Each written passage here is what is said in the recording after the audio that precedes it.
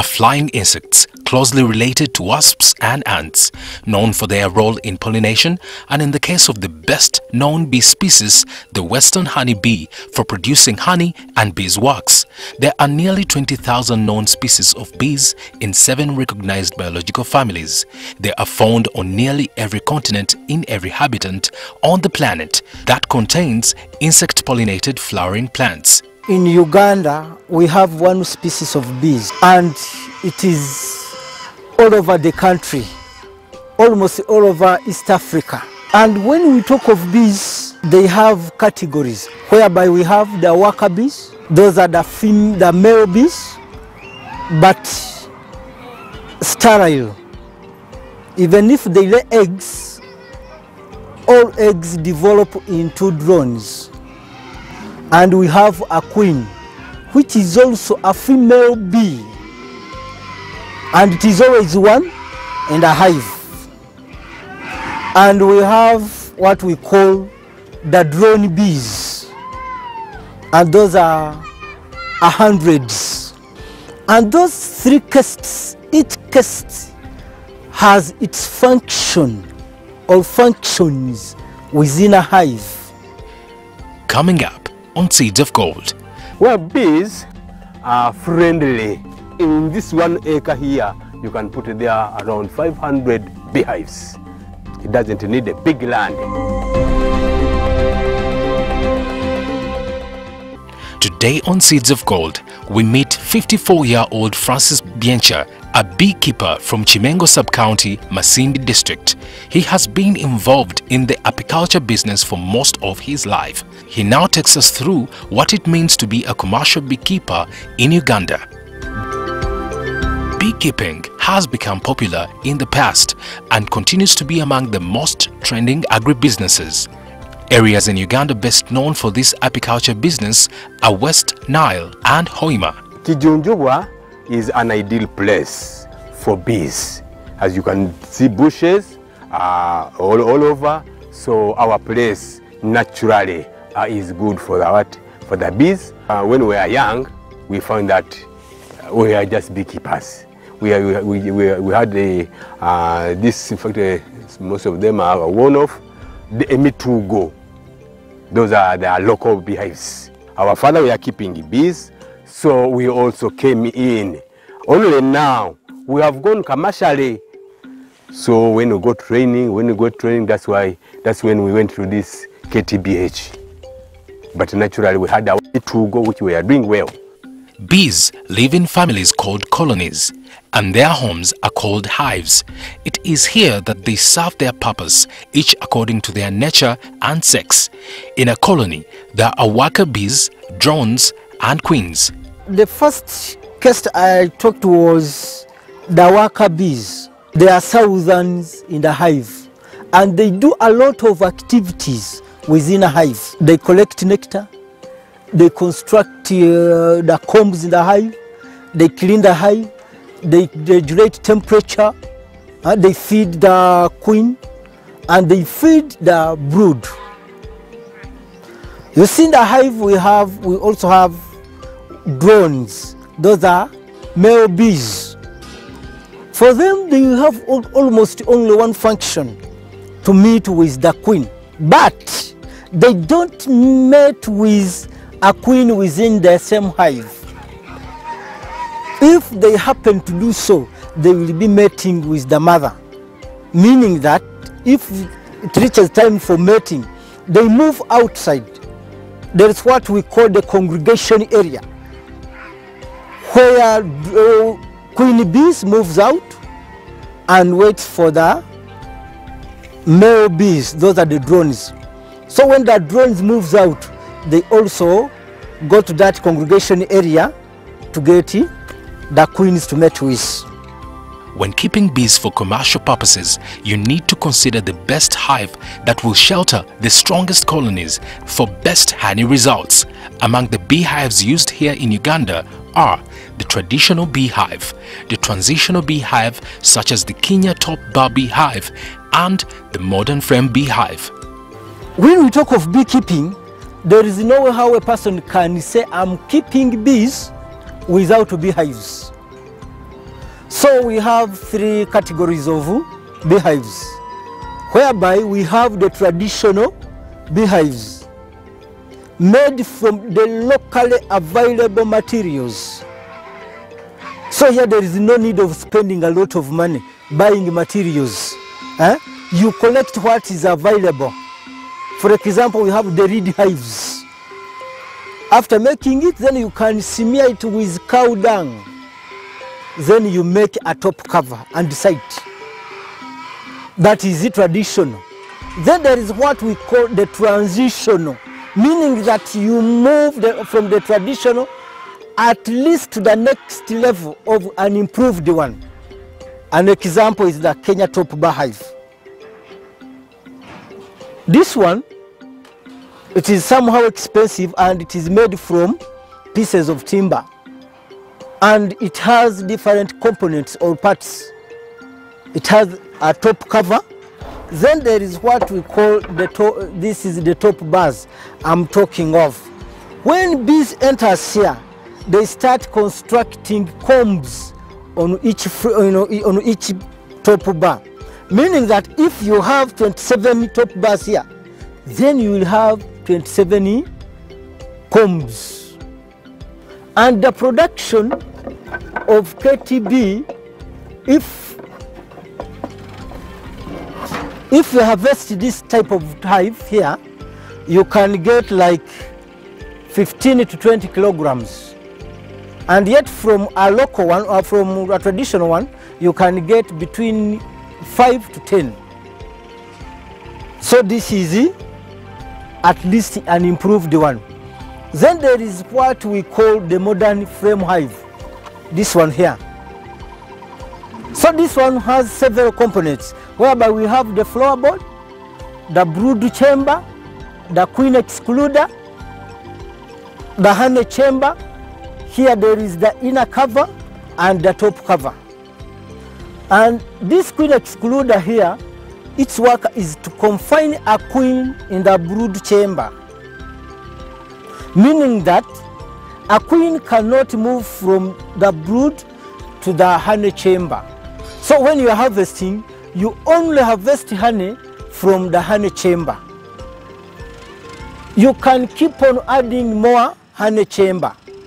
So with this one, you can harvest between 20 to 30 kilograms of combed honey. So these are the three types of beehives. To those that have for a long time worked with bees, like Mzee Francis Biancha, they have only kind words for bees. He says by nature, bees are very friendly creatures until you disrespect their peace and space.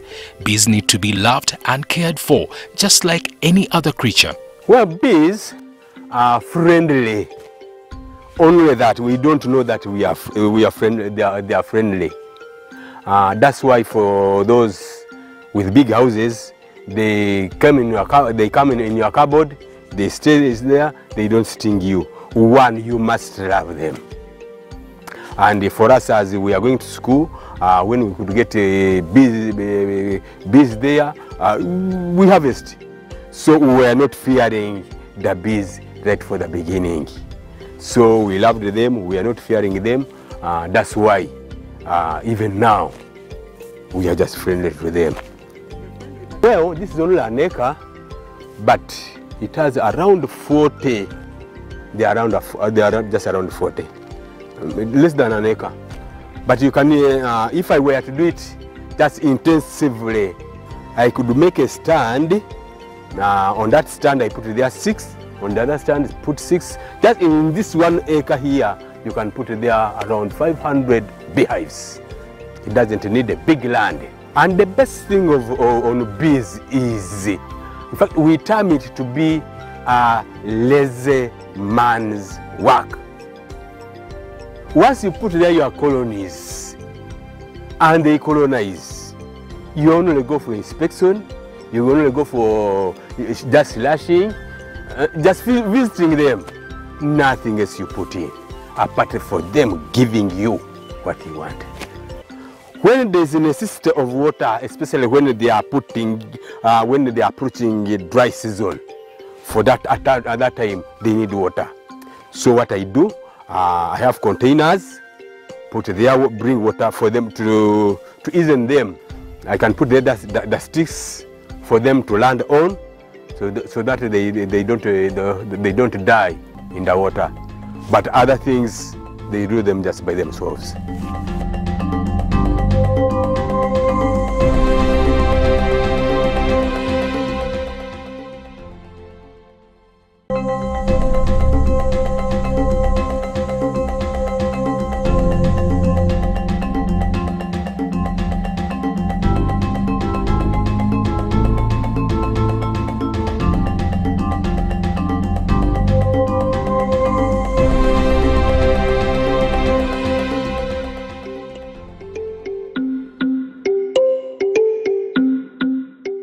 Harvesting honey from bees is normally done in 2 seasons every year, and to do this task, extra caution must be taken as bees are considered to be highly protective of this product as it is food for their young ones. Yes, we have 2 seasons for harvesting.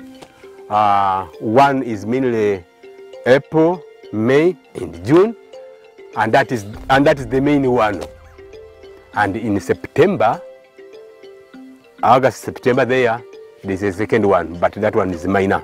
And in most cases, we don't even harvest on that.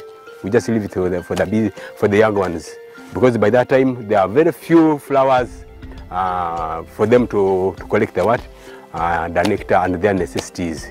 When harvesting, as we have said in them, you see that this beehive needs to be harvested. One, you see those beehives coming out. Now coming out means they are protecting the honey. Behind there, the bees just come at their entrance to see who is coming to steal what? To steal their honey. So for that, for us as beekeepers, we know now this is what they are protecting honey there. So it is right. At that time, it's when we begin of what? The harvesting season. As we know that there are 3 bees, there are 3 types of bees just in our colony. Our queen just is for laying eggs, our drone is just as a male, and the workers. So for the workers, for the younger ones, as you know, younger people, how they are hostile, they are. So for them, they stay in the beehive to protect.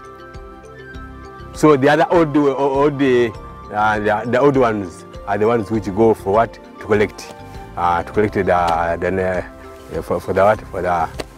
look for the food for the what. But the younger ones are the one which does the protecting. When preparing to harvest honey and other bee products, certain precautions must be taken. These involve fully protecting your body from bee stings with a special harvesting gear, and also it is advisable to harvest in the late evening hours to protect the nearby homes and communities from the dangerous bees. When entering the apiary, you must be protected because bees are aggressive. They don't know what, but once disturbed, then there's nothing apart from fighting. So you must be protected by putting on these harvesting gears. They are good that they protect you. They are protective because the whole of your body is protected, is covered. This one is called a veil. Just protect you from up on the head. You must have gloves just in your hands. When harvesting, you have other equipments you must have. You must have a bucket. Only that we are not going to harvest because we are just nearby. We are by the road. We can intervene with other people when we disturb them. So you must have a bucket. You must have a panga to cut the combs. You must have a brush to brush off the bees which will have come on the what? On the comb. So now here you are ready to enter the apiary. When entering the apiary, it is still advisable that you follow through a safe path and with less noise so as not to distract the bees, since at this time the workers are on alert watching out for the honey. This is the apiary. You can see them entering in. You can come. So this type of beehive is called KTBH, Kenya Top Bar Beehive. It has a cover. This is the cover.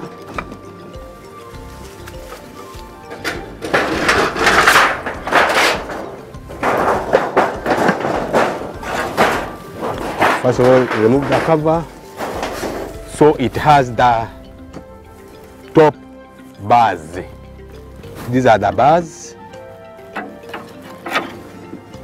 Only if you had opened the one which has bees, you'd see just combs here. As you remove this cover here, this top bar, it comes with a comb just around here.